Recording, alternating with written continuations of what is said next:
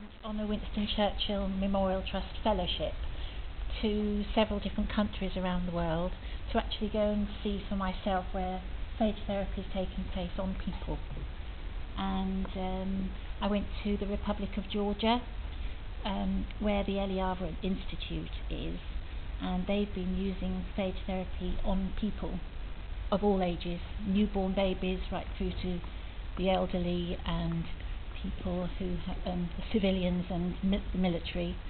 And I've seen with my own eyes how people have had the most awful situations healed with phage therapy, and in America and in the UK. Not always, no. I have to say that there have been many times when it doesn't work, but here in London, just in February, the announcement was made of phase 1 and 2A clinical trial results on Pseudomonas aeruginosa in the London Nose, Throat and Ear Hospital, if that's the right order of it. And that has been successful, so hopefully that will mean there'll be some investment into further clinical trials to Western standards.